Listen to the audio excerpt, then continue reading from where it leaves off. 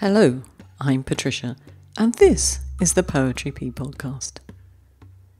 We live in troubled times, and as a consequence, I'm putting my planned podcast to one side to pose some questions to you that I'm currently struggling with. They revolve around the poetry of war. Most of us listening today will live in relatively peaceful places. We'll have enough food and water, and people will not be dying around us in painful and horrific circumstances. The closest we're going to get to war is watching it on our televisions, hopefully. But many of us will be moved to write of what we see from the comfort of our own homes.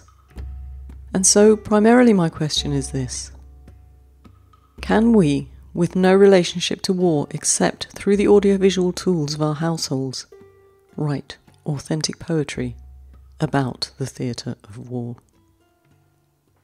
David Orr, writing in the New York Times in 2017, suggested that poets do not have to have direct experience of war, but they have to worry about genuineness in a way that they may not when writing about, for instance, sex. I don't know why sex came to his mind, except that for an adult audience, it's something we can all write authentically about. He continues, "A poet who has never been to Syria invokes the shelling of a Syrian village at the risk of losing, if not angering, the reader." And I find myself agreeing with him. What do you think? Why do we write about war from the comfort of our sofas, from our dining room tables and our sturdy desks? Is it to make a point about the futility, or the consequences, or the destruction of war? Is it to make ourselves feel better? What do we hope to achieve? Perhaps at best we hope that if enough of us pick up a pen, tap enough keys or swipe enough touchscreens and swamp our social media feeds with our poetry, something will happen. War will end. And maybe it's my age, but I see the peace flags on buildings becoming ragged with age. I see the amount of poetry and prose written on the topics of peace and war, and yet, here we are again. There's a poem by a veteran of World War II, Hayden Carruth, that expresses something of this view. It's called "On Being Asked to Write a Poem Against the War in Vietnam." Well, I have, and in fact more than one. And I'll tell you this too. I wrote one against Algeria, that nightmare, and another against Korea, and another against the one I was in. And I don't remember how many against the 3 when I was a boy. Abyssinia, Spain, and Harlan County. And not one breath was restored to one shattered throat, man's, woman's, or child's. Not one, not one. But death went on, never looking aside, except now and then with a furtive half smile, to make sure I was noticing.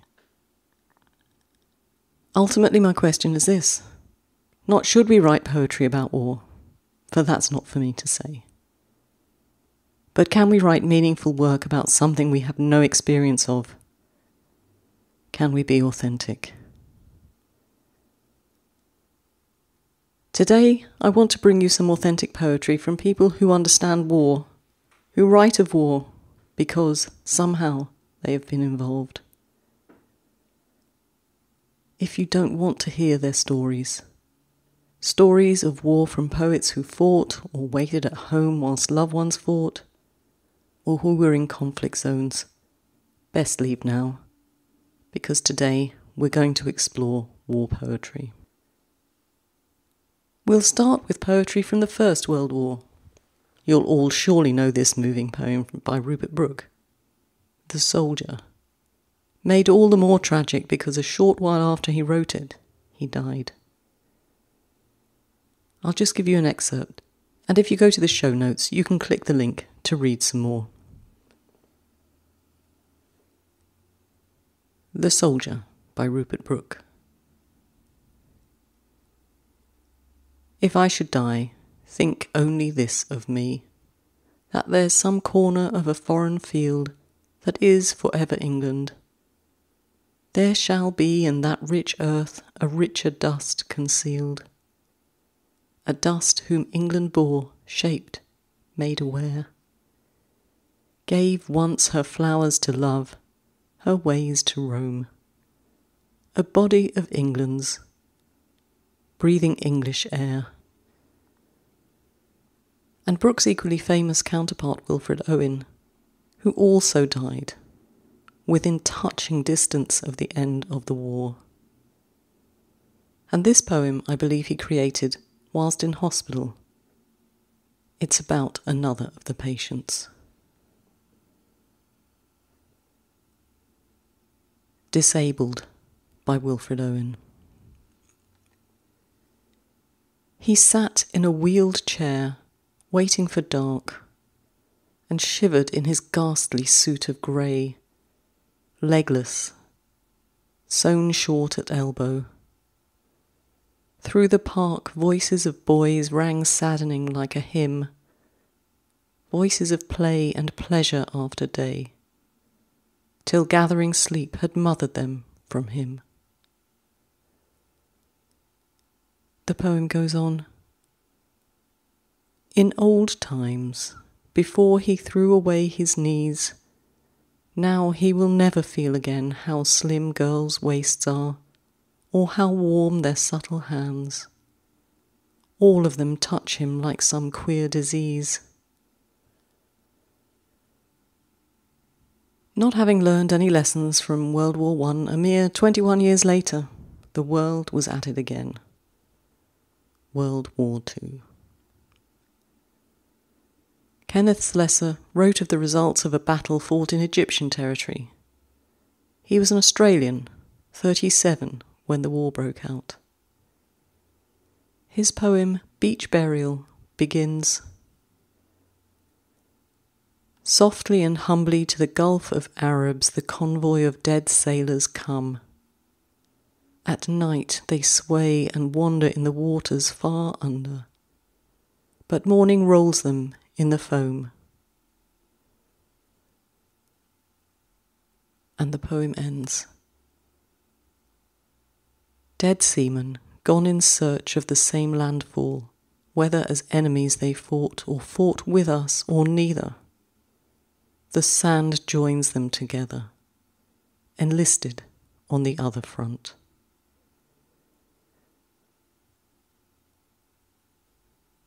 And staying in this war, we're going to look at it from another perspective, from that of a young mother. Pamela Holmes, her husband missing, presumed dead in action, in December 1942. He has not even seen you, he who gave you your mortality, and you, so small, how can you guess his courage or his loveliness? Yet in my quiet mind I pray he passed you on the darkling way, his death, your birth, so much the same, and holding you, breathed once your name.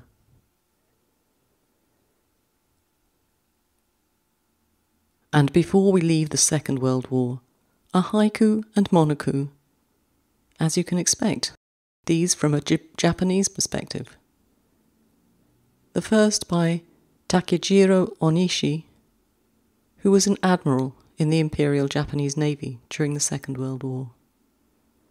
It's a short poem on the occasion of his death. He committed seppuku after Japan's surrender. Refreshed, I feel like the clear moon after a storm. Refreshed, I feel like the clear moon after a storm. I'm afraid I don't know the translator. And this monoku by Shimamura Hiroshi. I lay her dead body on the roadside. Night dawns early. I lay her dead body on the roadside. Night dawns early. Staying in Asia, I'm going to take you next to the Vietnam War in the company of Thai Hadman. Sugarcane fields, the beautiful countryside swarming with snipers. Sugarcane fields, the beautiful countryside swarming with snipers. And this short poem, which was written on his last day in Vietnam while waiting on the airstrip to go home. The crying boy just can't understand why I broke his toy machine gun. The crying boy just can't understand why I broke his toy machine gun.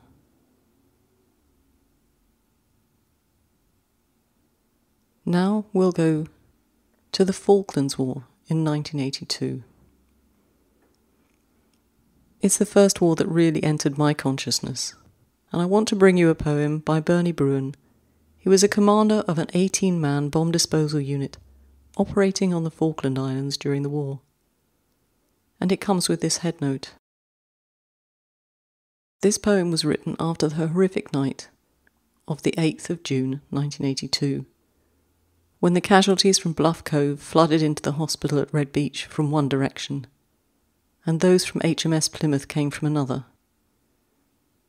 My diving team were fully employed looking after the wounded and other survivors, nursing and helping the surgeons in the operating theatre.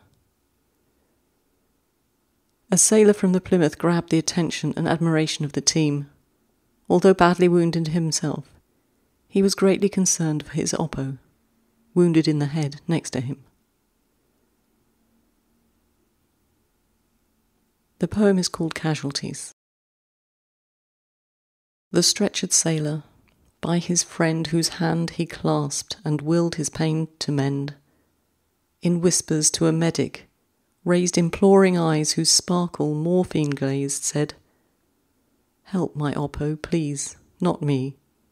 He's hurting bad, and worse, he cannot see."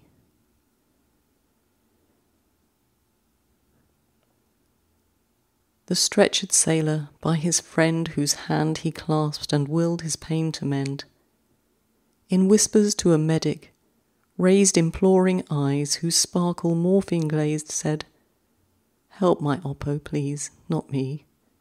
He's hurting bad, and worse, he cannot see." And I'm going to go back to the beginning of the podcast when I quoted David Orr. He said of poets without direct experience of war that they have to worry about genuineness.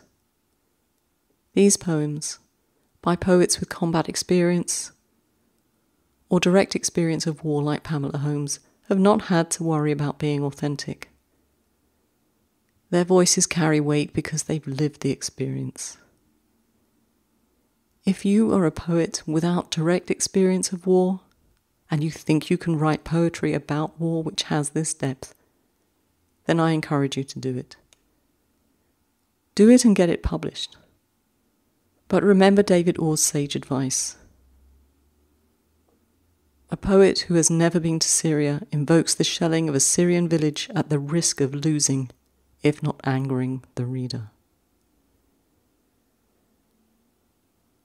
But by way of airing a different approach, I've one last poem by Abby Murray, who runs the literary journal Collateral. It publishes work concerned with the impact of violent conflict and military service beyond the combat zone.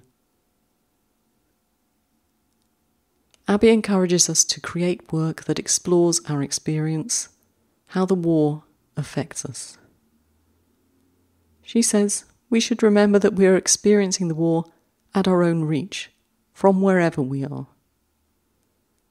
And she's right that there are few places on earth which can escape the knowledge that wars are going on all around us. Perhaps you can go along and have a look at Abby's journal.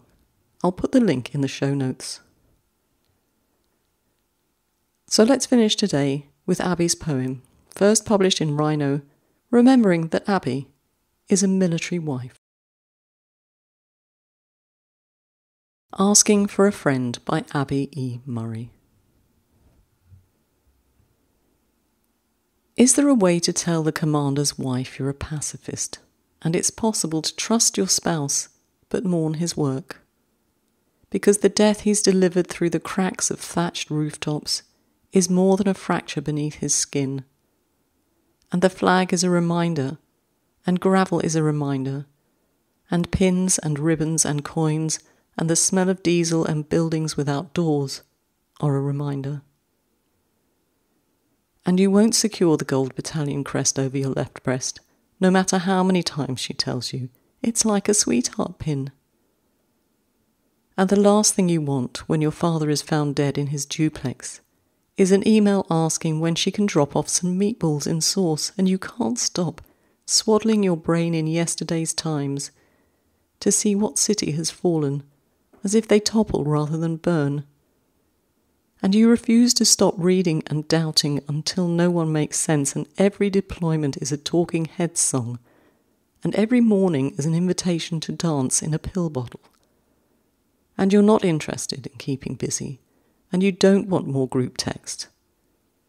And you don't want your daughter learning to shoot a rifle with the other kids who aim at a silhouette of someone's son tied to a haystack. And you don't want to host a dress swap before the gala, and you don't want a souvenir photo with the bald eagle. And every time the commander says, "Let's thank our ladies," you want to toss the table champagne flutes and all, and watch all the favours you've done to prompt his gratitude go flying. Because you've tried to say, war is necessary. But the words are like spiders in the shower. They have every right to be there, and yet you are crawling up the side of yourself, trying to get clean without howling, and you don't want to call them our boys, and you don't want to be called Household Six, or a rock, or a pillar. And the only commanders you trust are the ones who seem pained by the movement of their own bones given to them by their mothers, freely and without any mental reservation. And it's against your beliefs to say things are fine when the satellites click and blink above us, unwilling to share which target needs water and which needs bread. And if anyone knows a way to say this, without provoking the commander's wife to roll a wide stone over your spouse and his career, let's meet soon. I'll buy you a beer. Next time I promise you a much more light-hearted podcast. We're going to be enjoying the company of a number of poets who will be reading us some of their split sequences. I thank you for joining me this time. Do send me your thoughts, because this was quite a difficult podcast to put together. Join me next Monday, but until then, keep writing.